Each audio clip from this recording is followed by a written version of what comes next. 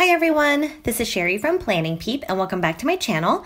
Today I'm filming my memory spread and this is for the week of March 2nd through March 8th, and I am a little bit behind right now, so for any of you who are wondering, I actually plan the week after it's already over, so I call it memory planning, or some people also call it post planning, but basically the idea is that I use my planner more as a journal, so I'm going back in to fill out the things that I've done. It's just a way for me to kind of like scrapbook or journal my life. And I've been really enjoying that over the last few years. So for this week, the kit that I'm going to be using is from the Graceful Planner. I actually purchased this last year and I didn't get to use it in the spring, so I decided to save it for this year. This kit is in a rose gold foil and the quote box up here says, "You make me blush." And I really like this artwork. It's really gorgeous and I love how the shop owner had put it all together. But I did want to mention that her foiling is just a little bit not as like perfect as some other shops have it, in the sense that there are spots where you can see some black parts, but I don't really think it shows up that much on camera, so hopefully it's not too big of a deal. So anyways, here we have the full boxes. On this page, we have the date covers and the bottom washi. And for me, the date covers is really where you can see some of those imperfections. Like you can see on Wednesday, there's a little missing chunk and things like that. Also in the bottom washi as well. On this page, it goes this way. We have quarter boxes, half boxes, bill due stickers. I love this one. It says treat yourself. That's always a fun one. And she does include these really gorgeous half scallop labels, and these ones are foiled quite nicely, so I'm really excited to use those. And the last page here also has some foiling, so we've got headers, some habit trackers, heart checklists. She includes 2 Monday through Sunday boxes, and this one you can use to track anything, but this one is more specifically for work because it does say blank to blank. And then at the bottom we have a set of 3 and 6 bow checklists, and these are foiled. So despite some of the little imperfections, I don't think it's that huge of a deal, at least for me personally, because a lot of times it's not really that noticeable unless you're at a specific angle, but it is something I wanted to mention in case that is something you really care about. So anyways, I'm super excited to jump in planning this week. I just absolutely love this combination of the pink florals and this like marble pattern. So yeah, let's go ahead and jump right in by placing down the bottom washi. I decided to use both of the washi strips from the kit today, so I first placed down the one with the foiled bows, and then for the floral strip, I didn't realize that it was already pre-cut so that it could be easy to pair with the bows, and so I actually went ahead and cut it and then realized my mistake as I was placing it down. So that's why you see 2 small strips, but I did learn my lesson for the other side, and I just went ahead and placed it down. While I go ahead and do my washi and start my sidebar, I did want to share some exciting news with you guys. I just feel like in this time of fear and uncertainty, it might just bring some joy into someone's day, and that's really all I hope for. So anyways, one of my subscribers, Sophie, she was super sweet and she reached out about collaborating to create stickers out of my handwriting. I have received this request a few times, but it's just never really been something I can do on my own. And she was super willing to kind of help me out with it and spearhead the whole production. Of course, obviously my part in it would be doing the writing, but she was willing to take on like all the other aspects of it, like the sticker production and, you know, having a shop and all those other things. So I feel like this is really exciting. We don't quite know what we're doing, so we're both kind of figuring it out together, which is kind of fun. But while we're working on that, I wanted to get some feedback from you guys and just see if there's any kind of text. It can be, you know, a word or a phrase that you might be interested in purchasing in my writing. I would be more than happy to take some suggestions and start working on that. I currently am quarantined in my house, of course, due to the COVID-19, and so I do have more time in the foreseeable future to work on this kind of a project. So yeah, any feedback would be greatly appreciated, and just let me know if this is something that you'd be interested in, and if so, you know, what you might like to see.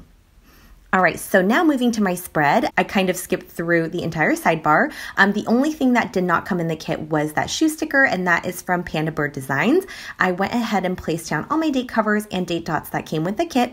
And then for Monday, the first thing I put down is this bow header, and that was actually a sampler that I have from Creativity and Ink. I've never purchased from her shop directly, but I think I just got that sampler as part of another order, and her quality is fantastic. So I definitely want to check out her shop now. Then I used a scallop label from the kit to mark that this week was minimum day. I did put that on Monday, and then later I realized minimum day was only Tuesday through Friday, so I did have to switch that up later on. I wanted to mark my coffee Monday, so I used a half box with a coffee sticker from Hazel Sticker, and then I placed a full box underneath that. I then used this rose gold foiled IEP sticker from J'adore Planning. Those were a custom sent to me by a planner friend to mark an afternoon meeting. And then I used a washi strip with this stressed emoji from the Coffee Monsters Co. to mark that I got home late that night. We watched TV that evening, so I used a quarter box with this TV sticker from the Sparkly Studio to mark the show that we watched. It was called The Chef Show. And then this is when I realized that Monday was not minimum day, so I go ahead and lift up that scallop label and then shift everything up. And then at the very bottom, I placed down this foiled flag that was from The Giving Girl, and I just marked that I edited a plan with me that night. The other thing I wanted to mention about this kit is that the top of the pages, I didn't notice till I placed down this full box on Tuesday, but the top of the pages were starting to get yellow. You can kind of see it on the full box in the sidebar. Like that very top part has just like a tinge of yellow, and I think it might be due to the paper that she used, or I'm not quite sure what causes that. But I did try to cut off as much of it as I could, which is why you saw me snip the top of the full box at the bottom of Tuesday. Then for the top of the day, I replaced that scallop sticker from Monday. Then I used a washi strip with this bow sticker from Planning Like a Pro to mark what I had for lunch. And then I had 2 afternoon meetings on Tuesday. The first one, I used a half box to mark that. And then the second one, I used this flag from Ekahui Craft Co. And I just wrote IEP in the center of it. I then put down another bow header from Creativity and Ink, and then I used a quarter box with this pen sticker from Little Star Plans to mark that I went and voted that evening, because that Tuesday was the primaries here in the US. And then on the full box, I put down this laptop sticker from Sweet Kawaii Designs to mark that I did a YouTube binge when I got home. I placed down a full box at the top of Wednesday, and I did have to snip off the top again because that one did have some yellowing at the top as well. Then I used another bow header with a washi strip and this emoji from the Coffee Monsters Co. to mark that I felt a little bit sick on Wednesday. I'm pretty sure it wasn't the coronavirus because I didn't have like a fever or anything, but I just wasn't feeling 100%. I then had an IEP, which I put on a half box, and used another IEP flag from J'adore Planning. And then I had another meeting afterwards, which I marked with a bow paperclip sticker from Sticky Fingers Co. We went to Target that evening to pick up some cat food, so I decided to use this shopping sticker from Plans with Vanessa, and then I had some space left at the bottom, so I decided to use this 3-bow checklist to mark just random things that happened that night. Usually they aren't really things that are worth marking, but because I wanted to use the checklist, I just decided to fill it in. On Thursday, I first placed down a to-do header and then another IEP flag from J'adore Planning to mark an IEP meeting I had that morning. I then had another meeting, so I think I pulled in this Bill Do sticker and just covered up the text with another bow paper clip sticker from Sticky Fingers Co. Initially, I placed down a half box and used another flag from Ekahui Craft Co. to create another IEP flag, but then I decided I wanted to place down a full box in that space instead. I then used another bow header. Again, those are from Creativity and Ink. And then I replaced the half box, but decided to move the flag onto the full box because there was a lot of empty space and I realized I can mark my meeting on there instead. On the half box, I ended up marking my workout that I did that afternoon. The Yoga Girl sticker is from a shop called Sun Fun Stickers. And then that night, I pretty much just relaxed and went to sleep early because it was just such a long week. I had a ton of meetings, as you can see. And so I used this bed sticker from Dizzy Daisy Dreams. For Friday, I first placed down a full box at the very bottom, and then I used a bow header at the top paired with a scallop label from the kit. I used that to mark my morning coffee, and then I placed down a quarter box to mark that I had a meeting that morning, and my coworker had brought in some treats, so that was a lovely surprise. Then I did a lot of report writing on that day because I didn't have any meetings, so I could finally work on reports. I used this foiled Post-it note from Hazel Sticker paired with a pen sticker from Planning Like a Pro. I then placed down some functional boxes and stickers that I wanted to use for the rest of the day. On the washi strip, I used this adorable sushi sticker that's from Mochi Kichi to mark that we grabbed some sushi for date night on Friday. And then on the half box, I used this popcorn sticker from my spoiled planner to mark that we watched Parasite, which was such a good movie. I don't want to spoil anything, but I really enjoyed it. So if you have a chance, I would definitely recommend you guys seeing it. Then for the weekend, on Saturday, I first placed down a full box at the very top, then put down a bow header underneath. Similar to what I did on Friday, I go ahead and place down some functional stickers to mark some things that I did on Saturday. At the very bottom, I had used a movie marquee because we watched another movie. We watched Once Upon a Time in Hollywood, which was also pretty good, so I'm glad we watched that as well. Then on the 3 bow checklist, I marked some things that we did, and I got boba at a new place that day, so I used this boba sticker from Hazel Sticker to mark that. On the quarter box I put at the top, I marked that I cleaned my bedroom that morning, which has been a chore that's long overdue. And then I used this large grocery basket sticker. I actually found that in my leftover stash, so I don't quite know which shop that was from. It could have been from a sampler, but I did use that to mark that we got some groceries on Saturday.